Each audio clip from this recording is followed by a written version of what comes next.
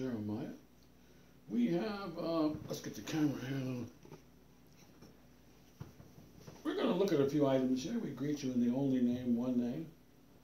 And we've got lots of popcorn over there. I mentioned that we're going to make this ministry pretty much popcorn. And we're going to bounce all over the place, and we're going to look at our playlist, and that's what we're going to do here.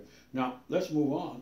As I've given quite a bit of introduction here, or prompted you, prepped you, probably a better word. And now let's get to it. Okay? Now, I want to look at the adults in the room. That's January's matrix. So we're going to just add some subjects. Okay? Let me tell you what we're going to do as opposed to, let me show you what we're going to do it in real time. What we're going to do is we're going to talk about Rosh Hashanah, Happy New Year, welcome. And that, of course, is the new year in September for the Hebrews. And you have 7 festivals, and you have a couple at the beginning of the new year. And Rosh Hashanah, or Feast of Trumpets, or Feast of Moons, is the first one. And there are horns sounding, and that begins your celebration. Now, so it's Happy New Year, it's Rosh Hashanah,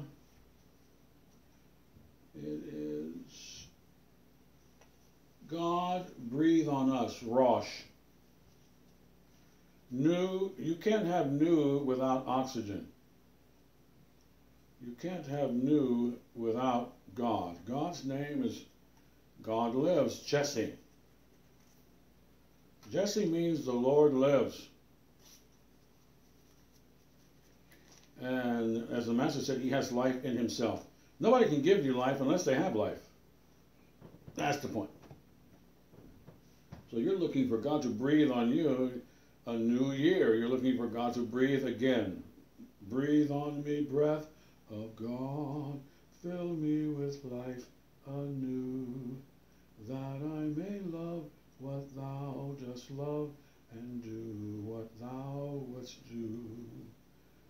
That's what we do here. We look for the breath of life. I think the Greek word is emphusao. Breathe on me. God breathed into man a living soul. God's spirit hovered over the face of the earth. So God speaks to things and things happen. That's the way it goes. He speaks you and I into existence inside of red dirt. Red blood dirt. That's what happened. And in the new year is the same thing all over again. Breathe that same breath that brought me life, made me, bring it back again. The manufacturer of my soul, you need that manufacturer. There's nothing like the manufacturer for repairing something in any way, right? To restore, to respire.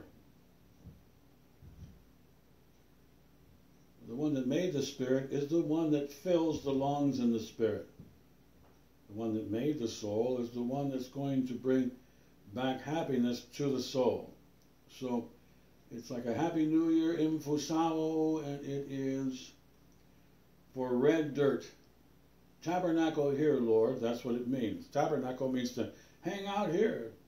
And that, of course, is the Feast of Tabernacles, which is right there at the beginning of the festivals of the Hebrews, correct? It's actually the last festival from looking at it from the March New Year calendar. So, because that's where you end up being with God. We talked about that in beauty, which is number 7 here, and that is 7 point, I forgot, but it's right there under beauty, right? Well, you're going to hang out with the Lord, and that's the whole goal here. That's the entire goal, right? Is to hang out with the Lord. Tabernacle here. Breathe on us. New exhale from Mr. Magnanimous, the magnanimous one, the all-powerful, the Lord Adonai. So that's what you're looking forward to. Let us, thy chosen, receive thy river of love. Start the new year with agape joy. Let's start the year out right. Just as God separated the waters. Okay, he separated the waters. Where's the other half of the waters? The ocean is only half of the waters. Now, I've been through this quite a few times with you. For those of you who are interested in science, we don't have that many people. We have 1,000 subscribers, but a lot of people aren't that much interested in a lot of Bible study. They want to go listen to the romance music or something that the 101 strings. I don't blame them for doing that, but it's we're here for Bible study, and we'll get some of these curious people in the Lord and in Christianity. We'll get them. We're drawing them unto the Son of the living God. That's our job. And right now, evangelism is not doing very well. Basketball's doing better. Secular, atheistic academics is doing very well.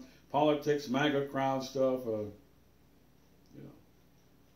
different kinds of perversions we won't get into here in this video, in this ministry, but a lot of weird perversions and everything's going on, and that's getting everyone's attention. But we're here for those who are esoteric, those who are going to be the remnant, those who are just a few of the many. Many are called, a few are chosen, and we're here to help those who are chosen, and those who hunger and thirst for righteousness, those who have an ear to hear what the word of the Lord is. And the Lord's going to give you a new exhale from his magnanimous ghost, and it's going to be for you, the chosen, to receive the river of love, and that's what you're going to get, okay? And you can't beat that. Start the new year out with agape joy. One of the words we have here, we use quite a bit, is love joy here. He has made me glad. That's who makes you glad. So you sound the horn, the shofar, the king has arrived. And in newness and freshness and beauty, the city is aglow of the glory of the Lord. That's the key here. And purity has covered you. That's what you need. You need to be covered in purity. That's his glory. And we who have been graced, we own that covering. Yom Kippur in Hebrew. And the undeserved ones are those who are graced, and you have the state of being covered, just as if you never sinned, and the results are praises. Praises unto our God. Meaning, this is what you've done, and we recognize that, okay? Worship means it's very valuable what you've got. We worship you because it's valuable. The grace of God is very, very, very valuable. Right? God can't see anything in you anymore. He's chosen not to look at your errors ever again. So there you go. And you keep that covering, as the Master said in the book of Revelation, by not becoming naked. And that's very unfortunate, but it happens, where people get out there in the world and they're back naked again. They're not covered anymore. You want to maintain that covering by remaining in the love of God. That's what you do.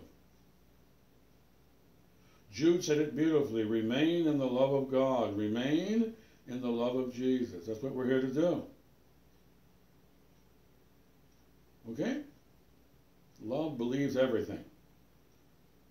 Love doesn't have a problem with confidence. These three abide: faith, hope, and love. If love abides, faith and hope abide. Okay? Purity's covered you. You, the subscribed. A big word in the world right now is subscribed. I just looked at the Old Testament reference to the word subscribed.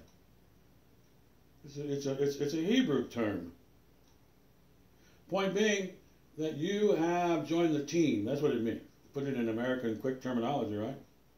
Or definition. It means you joined the team. Right? You might just describe it as you're under the ideas. You have joined the ideas, and the ideas you have submitted to. You have allowed those ideas to control you, therefore you have submitted to those ideas. If you let love control you, then you are submitted to love, because you're yielding your abilities to that concept. When you yield your body and your mind to a concept, then that concept is what you are subscribed to. Sub means under, scribe means write. So you have now written yourself in stone in that particular activity. Subscribed. You could say subservient, you could say subordinate, it doesn't matter. It just means that you are now a participant in that category. Okay? So the name of this is going to be The Adults in the Room. And this is what happens in heaven. God's going to gather, and you might say the Hebrew word, I think one of the Hebrew words, I have to double check this, Ursa. So you are now part of the gathering. There's another Greek word, they have different, I can't think of it right now, but Ursa is gathering. Jeru is join. Levite is a word that can be used for join. Levi. Jeru is union.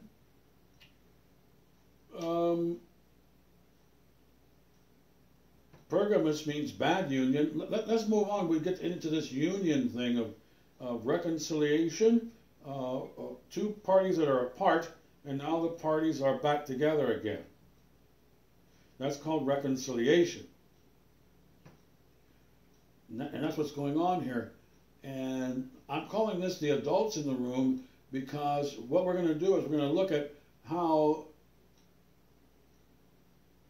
your Bible talks about people being basically in only three categories. And we're going to get into this.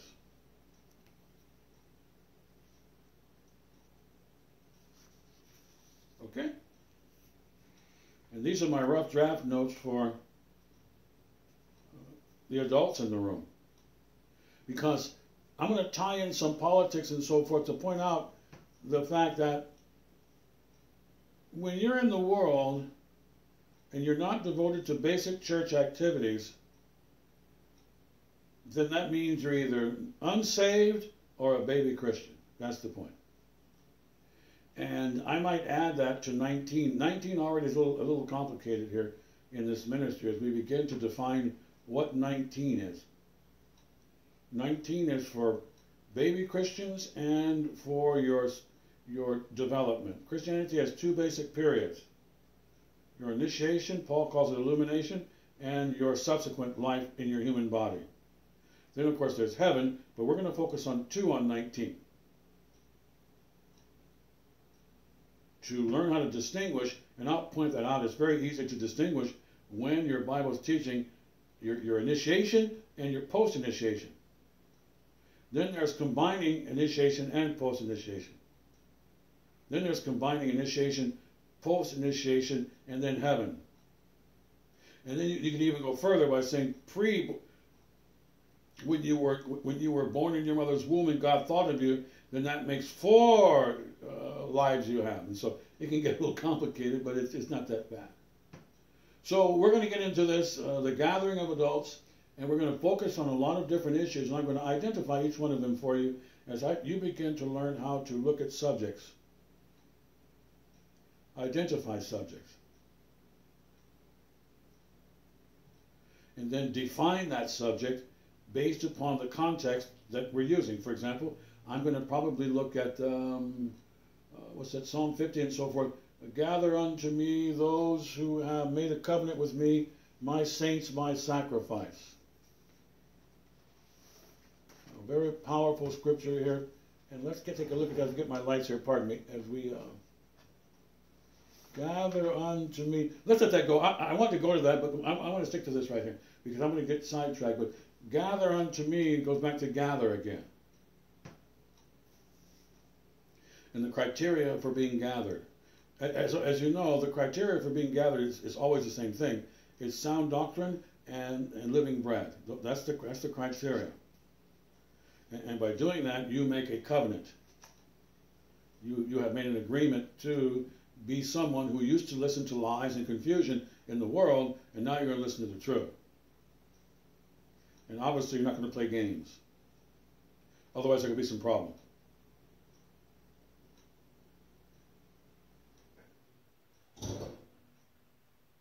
So gather unto me those who have, my saints who have made a covenant with me by sacrifice. So that scripture is basically saying the same thing over and over again. Jeremiah, we're back to living bread again.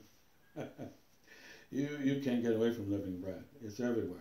And when we get into this New Year observation, I call this Rosh Hashanah Oida Ursa here, this board I have here, which means you know full well and properly, and Ursa meaning union or gathering. So you're looking at a gathering of people who know the Lord, and that's what this is about. That's why Paul says, I want you rooted and grounded. Okay, I want you rooted and grounded. Why? I want you rooted and grounded because that's making sure of your salvation. That's the point. When I convert someone, and we have Bible study here, and people get converted, we're not here to plant you sloppily. I see sloppy planting all over the place. I'm not saying that I'm some sort of super giant organizer. What I'm saying is that I make sure that people who follow along here, you're going to get rooted and grounded well. And a lot of people don't want to get rooted and grounded because they're afraid of living bread. They've heard a message that is conducive to enjoying the world and be saved. That's what they're clinging on to. They're clinging to. A lot of people are clinging to that. Not everybody, but a lot of people are clinging to the idea that over here they're telling me that I can party and I'm still saved, and why would I come to you? And I want to party and be saved. You know, if Jesus tells me to go to Africa and face a lot of horrible things, I'm going to tell him, no way, I'm not going. And there's a loser. That's the point. Boots on the ground.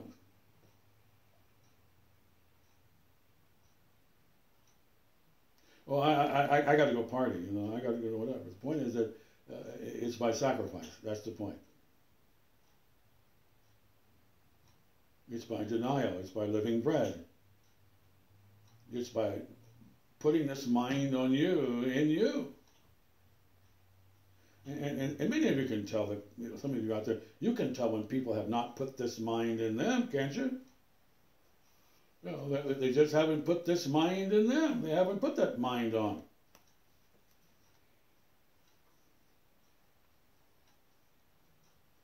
And what will happen is you have a loser. And that goes for a person that's not converted or converted. Either way. Obviously, a person that's not converted is not saved. However, if you have that mindset when you go to the cross and you repent and you still have the mind that you're in charge and he ain't, and everything has to go your way, and you don't, and you know, you're wasting your time being converted. Well, right, because if any man come after me, let him. So come after him means you come after him, but you must put the mind on. That's the point. And we're going to get into that. I have some notes here that I'm going to get into right now because I still have to go back over April showers. The matrix that I made in April, I was very happy with it. And I'm very excited about it because what's exciting about your Bible study, at least it is for me and it should be for you, I would say, is for you to have the ability to put concepts together so that you become a mature Christian. You become an intermediate student. And that's the goal here. You can take your time doing it, obviously. We're not here to rush the Lord's timing for you. It's just that we're here to make it available for you to enter into intermediate, solid foundation Christianity, Protestantism. And it's really not that difficult. It takes time and it takes a little discipline. That's all it takes. Some of you might say there's a little algebra here or something. No, not really. There's only a little. There might be a little equation here. You know, n plus 5 equals 10. subtract 5 to both sides. So n equals 5 or something. You know, they're different. There are very simple ways of doing things here, and it shouldn't get too difficult for you out there. Now, I'm not going to go over April showers. I have some more organizing to finalize April showers for you. Once again, it's just simply putting concepts together. I put down here agree, learn, required learning, confidence, expectation, wisdom, agape, ownership, fulfillment of the royal law, grace to you, in grace, obey, repentance and baptism, which was part of your original agreement. And then there's fulfilling the royals, and you own peace, peace, wonderful peace, and you own rest for the soul, and that's Sabbatism. And that's what was spring is here, the April matrix, okay? Now we have a December matrix, and I'm going to go over this, don't worry about that, for those of you concerned. We're going to go over the April matrix. Spring is here. I like the title Spring is here. I might keep that. So spring is here. So, or April showers, either one.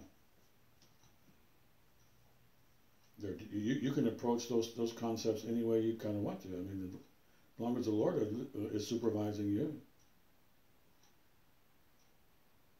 But we have a certain, I have a certain sequence that I'm going to get into, and I'm going to keep that in stone there. I like that sequence, okay?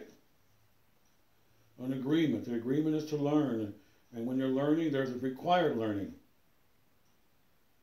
That's what we focus on here, which is living bread.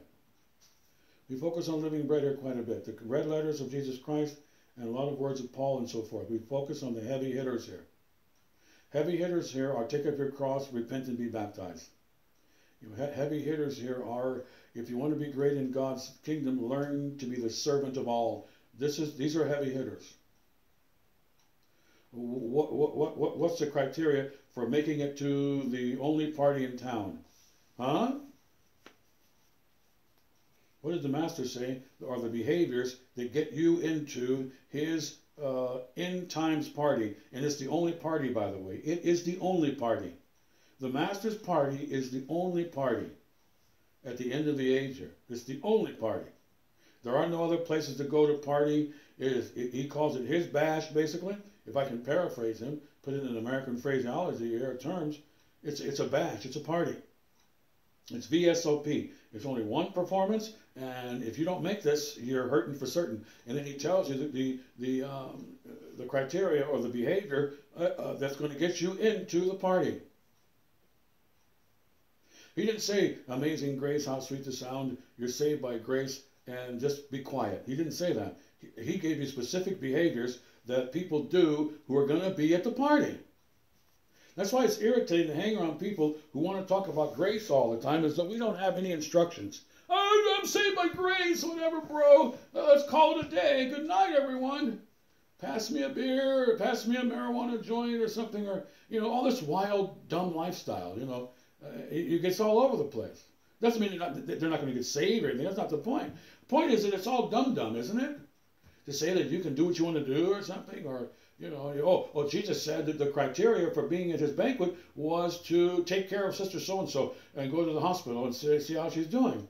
And no, he didn't say that. No, did he say that? No, I thought it was just grace, brother, you know, grace.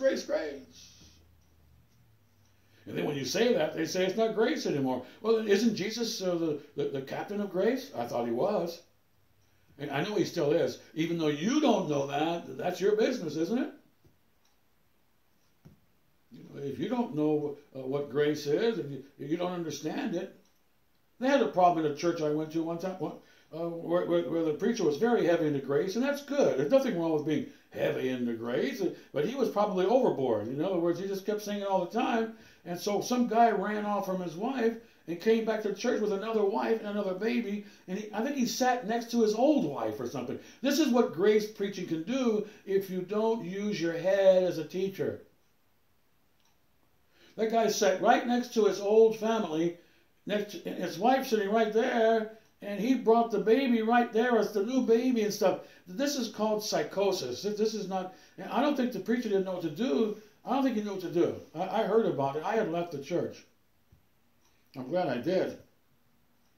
But I had heard that this happened. He didn't know what to do. He was like, I don't know kind of what to do. I would have known what to do. I'm not saying I'm smarter than him. I'm just telling him. I'm just telling you that I'm in stone. I already know what I would have done. I told him to get back to your first wife and tell that lady she has to go somewhere else. And you got to take care of the baby. And it's too bad on her because she's an adulteress basically, and you're an adulterer, and you're right now in trouble because you might lose your soul because you're practicing adultery right now. And the Bible says, "Thou shalt not commit adultery." Is that for fun from Moses, or I guess it is for you? It's not for fun. We read it, but it doesn't mean anything. I get it from some Bible teachers. They told me, "Thou shalt not commit adultery." It's no more. It doesn't mean anything anymore. "Thou shalt not murder" doesn't mean anything anymore, or something. What a bunch of imbeciles to think that "thou shalt not murder" doesn't mean anything anymore. It's astounding, isn't it? Simply because you're not under the law anymore, that means that running a red light is okay or something? It's nonsense. Utter nonsense. And for people who do that, we pray for them, and I don't even identify them that much. And let me tell you something. I don't talk to these Bible teachers that much. I've run into them online on many of occasion. I was talking with one pastor online. We were communicating online there, and he said that you can marry as many times as you want. And I said, "You got to be kidding me." He said, "Yeah, you can marry, have children, marry another woman. You can move on down the line all you want." Because of grace preaching. That's what happens to grace preaching. When you don't teach that you're supposed to establish the law and grace. And you are under the law, but you're not under the law. You're under the law, you better watch out sinning. That's what it means. That's what. And so God doesn't care about murder anymore because you can be forgiven. God might forgive a murderer, so therefore don't worry about it. Take it easy, bro. I can't tell you how many Bible teachers I run into in my life, and that pastor was a very nice pastor, but he made a big mistake. And his big mistake was that you just can't teach grace all the time. That's no good. You've got to balance your Bible study out. Now I did a quick review over my introduction to the adults in the room, and I have the April Matrix, which is April showers, which I'm very happy with. Let me share some with you. The happiness that comes from Bible study is unmatched. The mind and the cerebral, joy that comes from all of this is unparalleled. They have these movies called Paramount movies where they're on top of the mountain, and what they're saying is you can't go any higher than this. Utter nonsense. We can go much higher than your movie can go. I got news for you. I'm not putting all American movies down. There are a lot of very nice American movies. I watched one last night about World War II. The 8 women who came back from Corregidor. Nurses.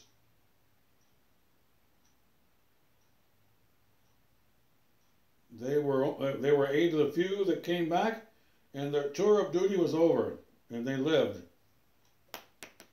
They're heroines.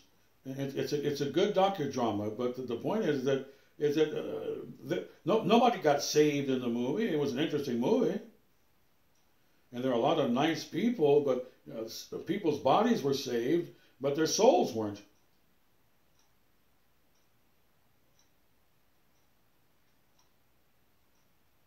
In other words, we Christian people, we're not cold to people getting help in this world. I've gotten that from people before. You're cold to the world. You're cold. That homosexual over there is a nice guy, and you just told him that homosexuality is a sin. And that murderer over there, you hurt his feelings.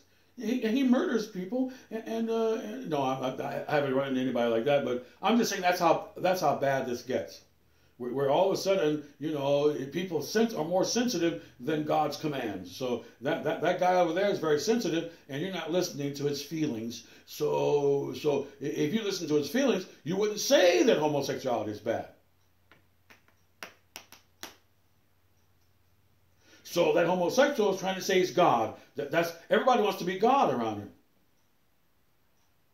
That famous song they had here in America, it was a pretty nice song, where the song goes, everybody wants to rule the world. That's exactly what's going on. I just said that God said homosexuality is a sin. Those are the facts in stone. I don't like them, and I disagree. So what you're saying is you're God. The police said you can't run a red light, so I want to run red lights. I don't care what he says. I'm not going to be under those laws. I'm an anarchist or whatever, You make the rule based upon my emotions. I really enjoy running red lights. It feels good. So who are you to tell me to do something that I don't want to do? Okay, sir. So that's the line of demarcation, isn't it? That's why Israel means submitted to God. It means I submitted to God. It means I'm under God. I told my students a couple of times when they sang One Nation Under God, I said, that's beautiful that you've just declared that you're under God. Stay that way. He's God, we aren't.